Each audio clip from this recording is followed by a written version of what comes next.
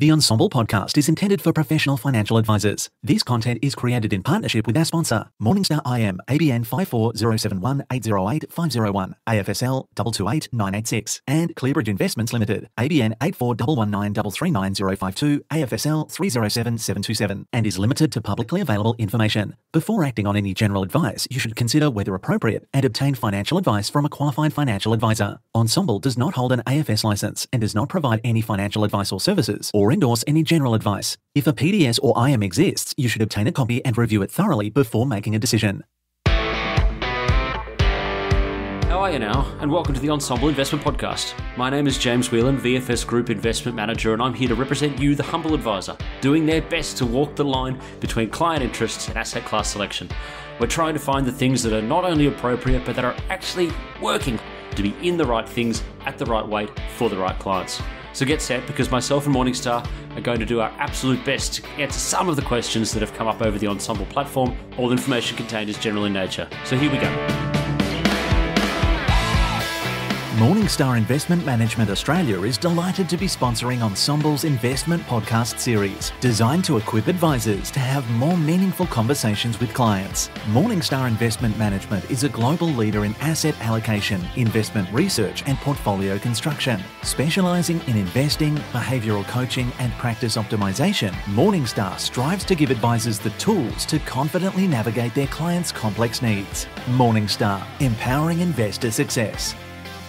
This episode is brought to you by ClearBridge Investments. ClearBridge Investments is a global equity manager committed to delivering consistently superior risk-adjusted investment performance to investors. We pursue this goal through a combination of active, research-driven fundamental investing. A collaborative, team-based culture guides everything we do.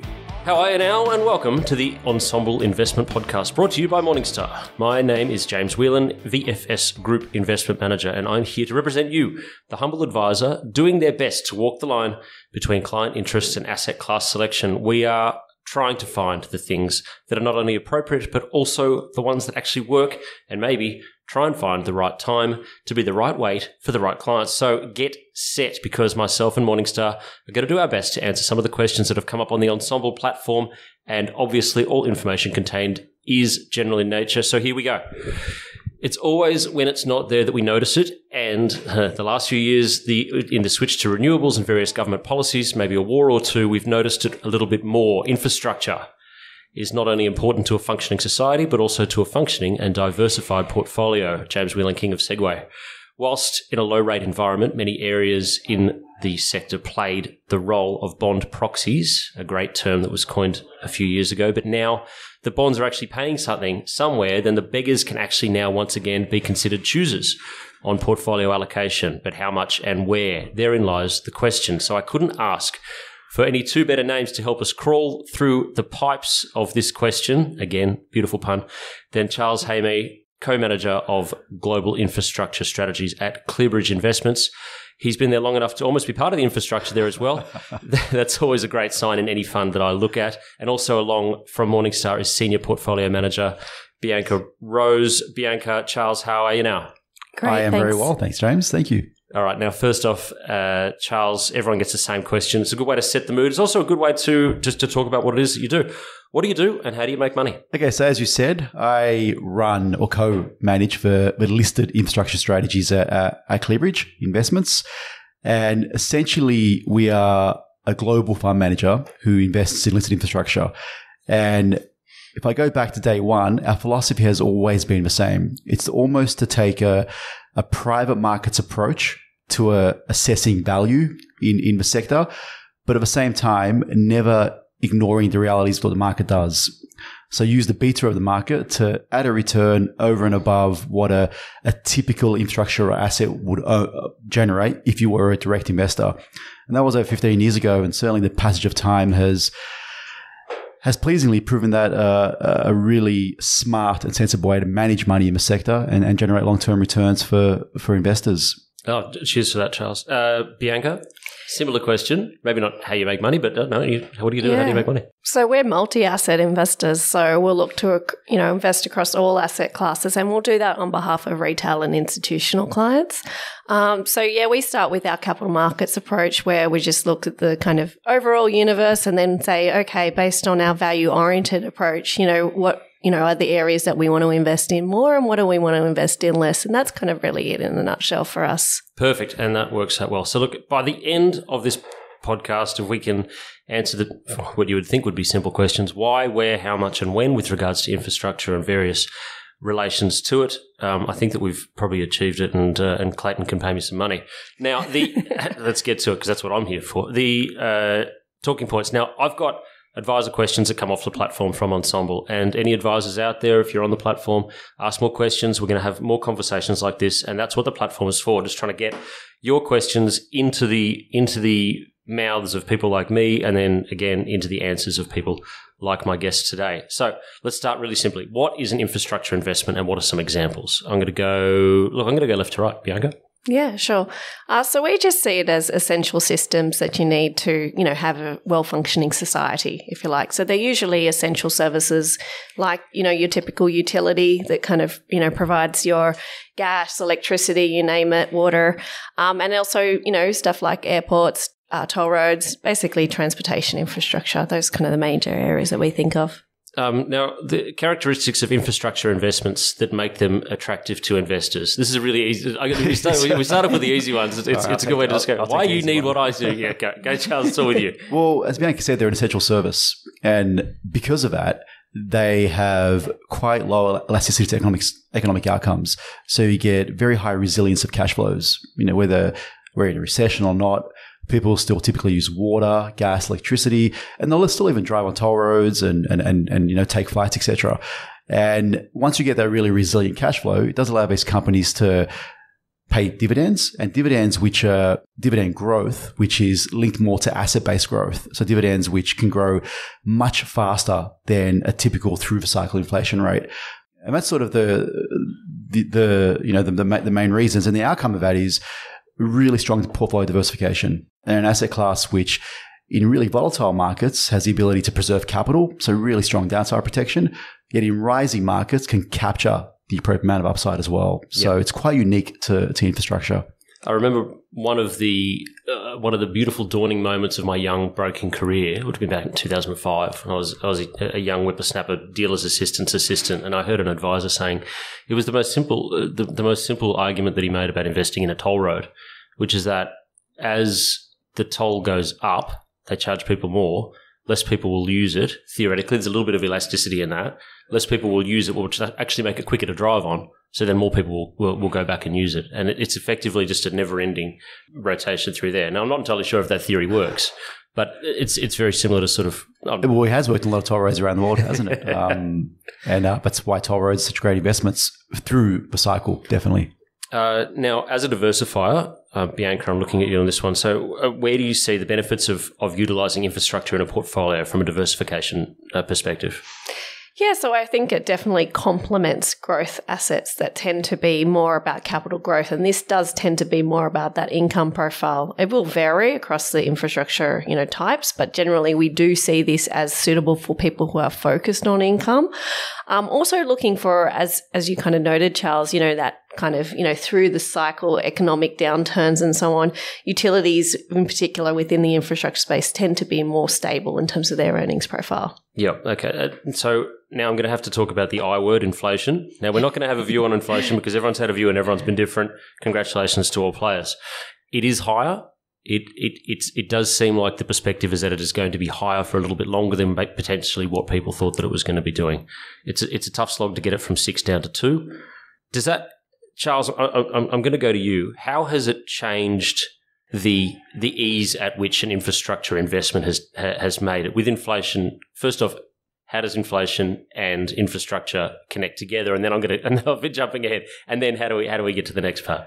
So again, one of the really unique features of the asset class, whether it's a user pays asset like a toll road or an airport or a utility, is that there is mechanisms enshrined in regulation or concession agreements that allow the owner of the asset to pass through inflation. And that's sort of been one of the real attractive characteristics of the asset class since inception, but certainly came to the fore over the last couple of years. And that's really a function of a couple of things. One is how they generate revenue, the contractual or regulated environment they do so. And the second is the market structure. So typically they're oligopoly or monopoly assets. So they should be regulated and they should sort of earn a return for investing their asset bases. And finally, you do have, and again, as I said earlier, an asset class where the revenue is very resilient. Again, which lends itself to being able to pass through inflation and retain that sort of that free cash flow. And when you put all those together, it really came to a fore last year. And as you said, certainly our view is somewhat similar in terms of just that last mile of inflation will probably be more difficult for central banks and governments to moderate. So having inflation protection is probably still a very attractive thing to have in the context of a portfolio. Can't deny it. But and at the top, I did mention that beautiful phrase, which I say that I coined. I'm not entirely sure that I did. That higher inflation has led to higher bond yields. It has. Better alternatives. Therefore, the need for the bond proxy that a lot of infrastructure investments were. Challenge me on this, please. That the bond proxies that infrastructure was seen as potentially means that you can be a bit, maybe not picky, but it's a bit more difficult to find the alternative that's going to yield higher at a similar risk area. Yeah. I'm going to leave that with you and come at me. Go. I would push back on the bond proxy statement. It's similar to inflation. Interest rates are passed through the allowed return.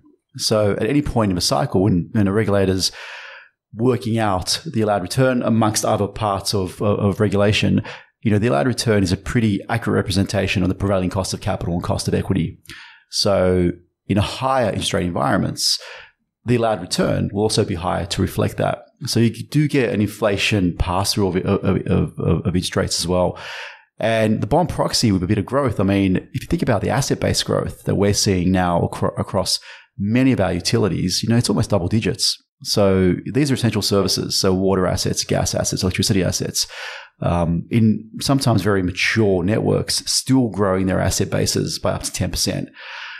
And that's not, a bond proxy. That's sort of a company paying you a 3 or 4% dividend yield, but growing at 10% a year.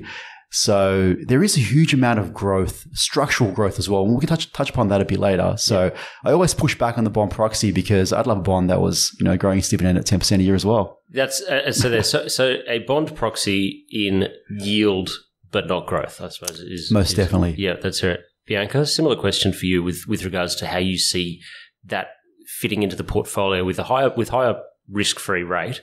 I'm going to say risk-free rate. It's a higher risk backed by the US Navy, effectively the 10-year bond. With a higher risk-free rate, where do you see the pickiness that you can have internally in an infrastructure investment?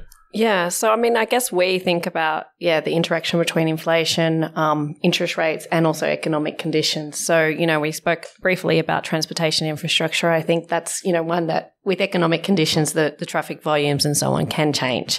Whereas a utility is a little bit more, less variable, is kind of, and we can get to this topic later, part of that transition to, the new energy kind of, what is our new energy source? I've got a whole section marked for that stuff.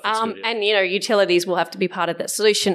The only thing I will say is on that return on investment, it does depend on the regulatory kind of environment. So certainly. In Europe, for instance, it's probably not as favorable as the US. I think the US, in terms of earning that rate of return, is much easier to kind of get by the various regulators in the different, let's call it, councils or municipalities within the US. But in very Europe, diplomatically put.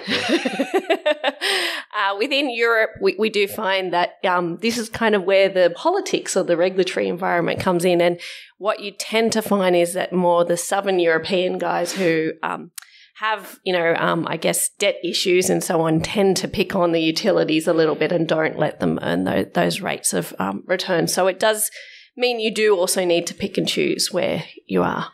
Okay. And so do you want to just get straight into whilst we're here, let's just go straight into the transition to renewables and then we can come back to it. Since we're both sort of we're all sort of keyed up on the idea. And you mentioned Europe before and sort of listening to the situation that Europe's in now. Yes. Particularly maybe some of the regulatory issues that you've got. You've got Germany that's winding down it's nuclear. Yes. You've got Spain, which is quite sunny and therefore favourable for solar panels. You've got Germany that was looking at potentially replacing this nuclear wind down with gas from Russia, which is now not really as much of a possibility for various reasons in there. That the European situation and their transition to renewables has been maybe stickier than they would have liked it ideally. What do you see? Now, let's not talk about the specifics of Europe, but let's talk about generally speaking. I just like that as an example of just going, it's not an easy flick the switch. No, it's definitely not. And I mean, I'll let you comment more, Charles, obviously, but, we know that we're going to have to change in the future in terms of energy resources and where we kind of source them from. The question is, for the utilities guys, particularly in Europe as well, we're seeing the energy guys get into that space as well in terms of renewables. So there is a bit of competition of who does what from a capital supply perspective.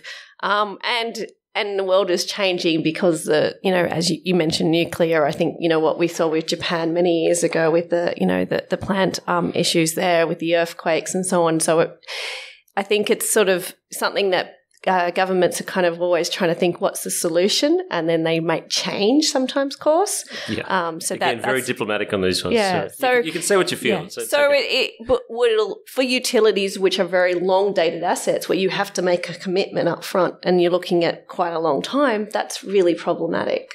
So there's a lot of good things on the horizon, but there's also some challenges on the horizon. Any key challenges and opportunities? I'm gonna open this up and just bounce back and forth between all of us on this one, and the challenges and opportunities on the transition to renewables from an infrastructure investments space.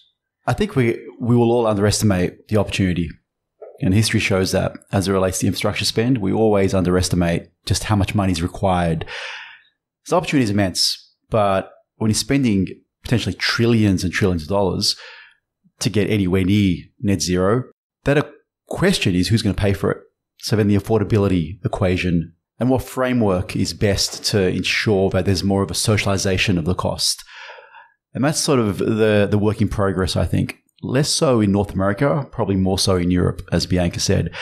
But that said, I don't really think, and we don't really think, that those challenges will outweigh the opportunity. When you think about, decarbonisation, net zero, changing the way energy is generated, changing the way it moves around society, changing the way we move around society, at almost every point, an infrastructure investment is required. So utilities and even user pays assets like toll roads and airports are really right at the forefront of that push or that transition. So there's going to be significant opportunities across every utility, both listed and direct, to take advantage of that and to invest in very high quality assets and earn very attractive returns in the process. And quite often those returns just as part of asset base and earning an allowed return. But the path won't be linear, and there's going to be risks along the way. That's our job as active managers to navigate that, and the company's jobs to navigate that. But certainly from our point of view, whilst the challenges are real, the opportunities are absolutely immense. And that's the more exciting part of the equation. I have been a big focus. I've had a big focus for the last few years, I suppose, on the wealth transfer and the transition that we're going to have. The portfolio of our grandparents, with regards to an infrastructure position, is going to look a lot different to now. What will our grandchildren? I mean, generally speaking, you're not going to know specifics, 15% or anything like that. What's a portfolio probably going to look like in 20 years' time or 30 years' time? Is it going to be something that's in maybe carbon capture that we're going to see as we move towards that zero and actually start to shoot it back into the earth? I think what's most interesting, James, is that a lot of the people don't really sort of understand this, but a lot of the technology innovation that's occurring now within infrastructure is occurring within utilities themselves. If you think about hydrogen, think about carbon capture, a lot of our technology right at the forefront, or the missing links required to achieve net zero, it's the large-scale utilities in North America, in Europe, even in Asia, which are committing the necessary R&D and the CapEx to sort of drive that forward. So we don't really see an environment where it'll be too different in terms of large utilities, airports, toll roads, etc. Because at the end of the day, as the point was made earlier, they're essential services. Imagine society with no infrastructure. I've been to a few of those countries in my, traveling emerging markets. Yeah. So the role of the infrastructure won't change.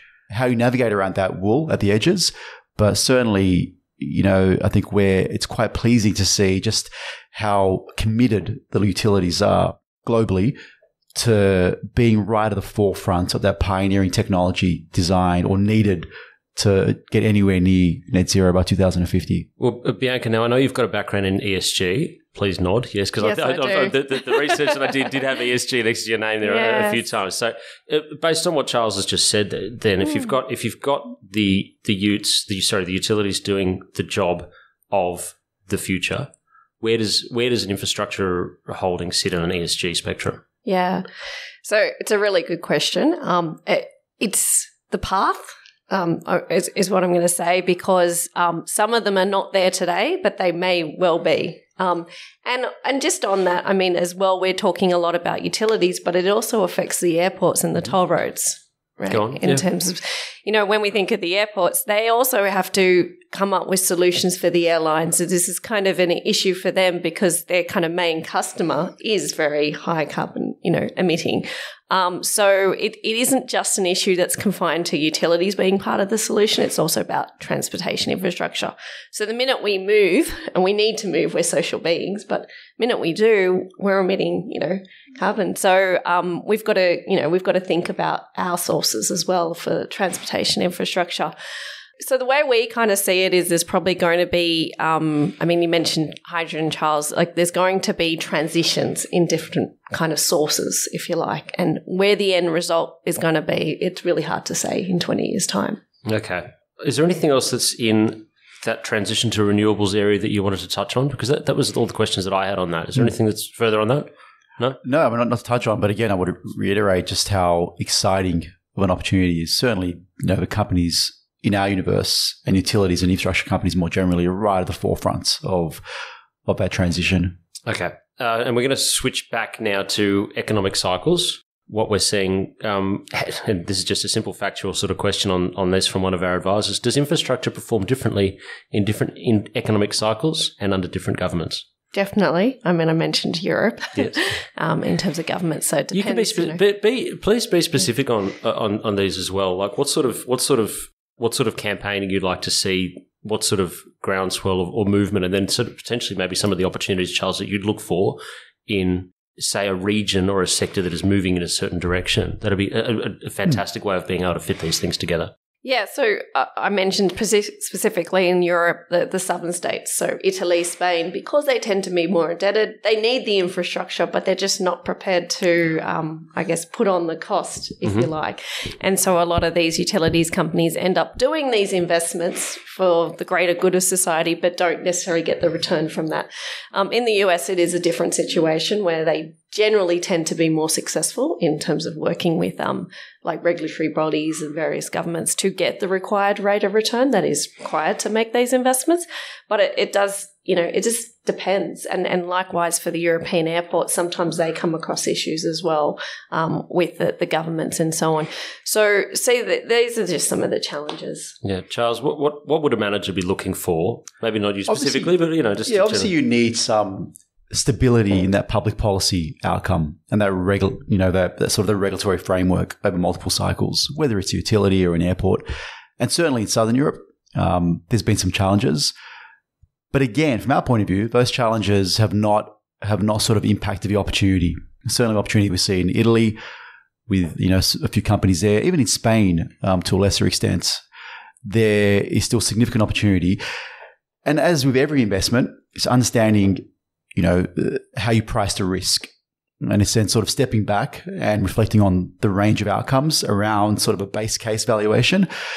And a lot of those regulatory issues, certainly as it relates to maybe electricity networks in Spain, you consider it in your range of outcomes. And so when building a portfolio, if there's a wider range of outcomes, then you may temper your enthusiasm to go to a higher weight.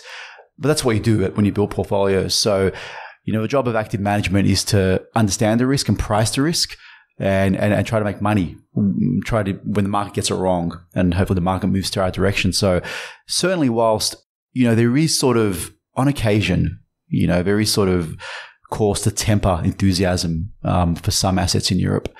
The US is different, as you said, Bianca. It's a nominal ROE, it's state-based regulation.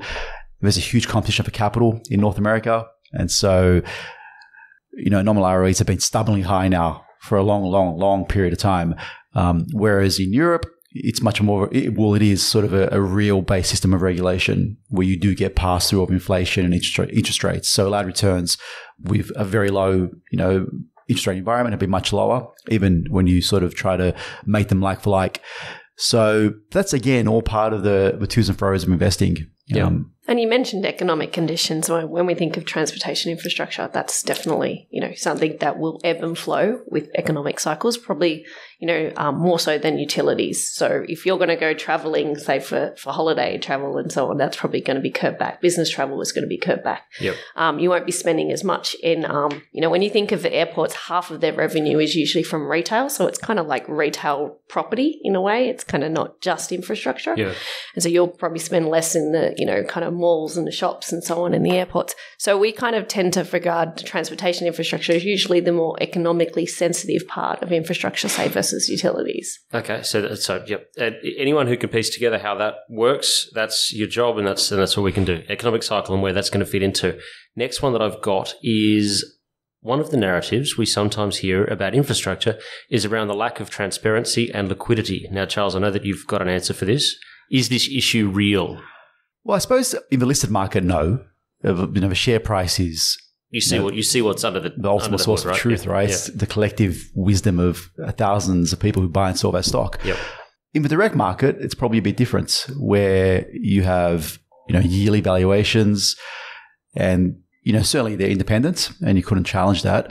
But what we've seen in the listed market for some time now is quite a large gap between many of the transaction multiples in direct infrastructure and the trading multiples in listed companies being much lower. And they're the same asset quite often, sometimes even the same regulator, and sometimes even very similar capital structures. So just justifying that gap, I think, is becoming harder and harder. So it doesn't surprise me that you've had a bit more regulatory noise in Australia in particular recently about the value that a lot of these direct assets are being held on the balance sheets or within the investment funds of industry funds, for example. Yeah. That's across both infrastructure and property and a bunch of other, particularly in property now, I think is direct the assets. real question mark that's coming up on these ones. Yeah, I think the passage of time will play that out. Yeah. But what we've seen is that listed companies have benefited because when you do have a very large valuation gap, three things can really happen. One is a direct investor will just buy the listed company. And you saw that a couple of years ago, Sydney Airport, Spark Infrastructure, AusNet, and you see it globally. Mm-hmm. What it's also allowed more recently is many listed companies to sell non-core assets to direct investors. I mean, they take those proceeds and reinvest in their very high quality core businesses. But thirdly, and probably most importantly, if you're ambiguous to how, or not ambiguous, if you're sort of ambivalent to how you want to get exposure to the sector, then as a listed investor, right now, buying a listed vehicle or listed stock, you probably will earn a higher return through the cycle. And that's purely because of a lower entry price. So, what we see in the direct market does have quite positive, read-throughs in terms of valuation for the listed market. Well, that answers it for me. Now we're going to come to the last two questions, then I'm going to have to call it at this one.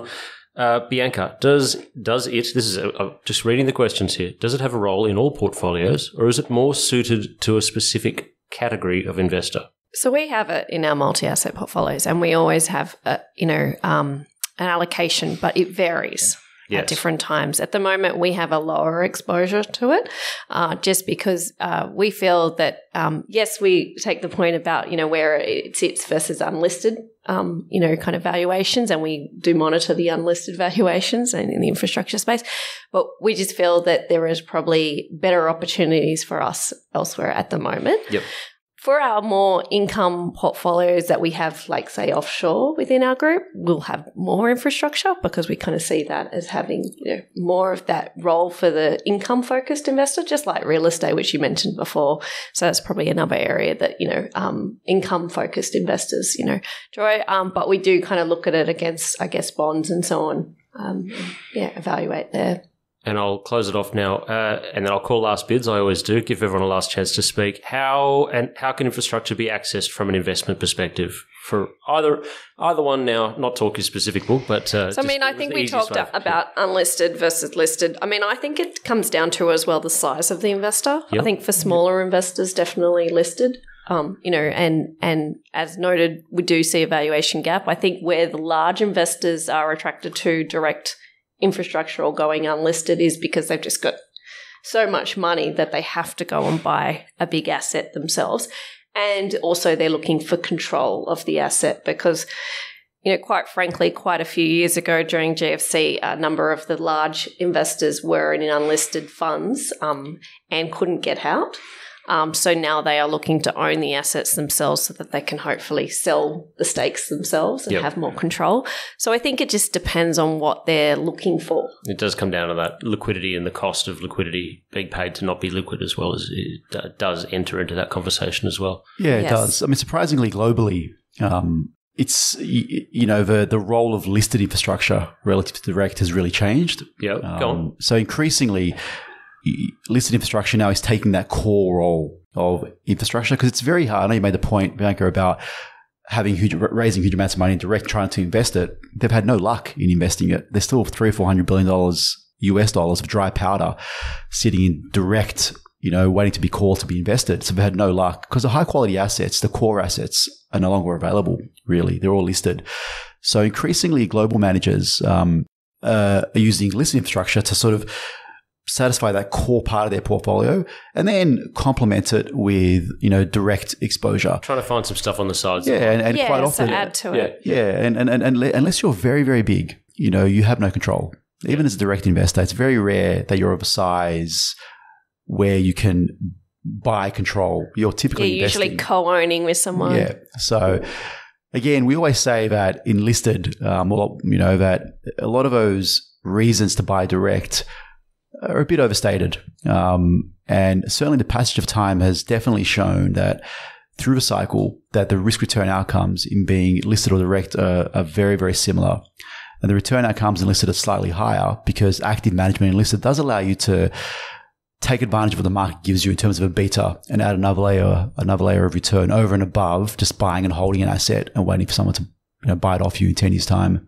Perfect. Well, I think that we've managed to answer a few of the questions here. The why, where, how much, when. Also talking about infrastructure from a lower volatility, stable cash flow, potentially inflation protection viewpoint, and also from a liquidity viewpoint as well. Have we touched on all of these things? Last bids for anyone to speak now or forever hold your peace.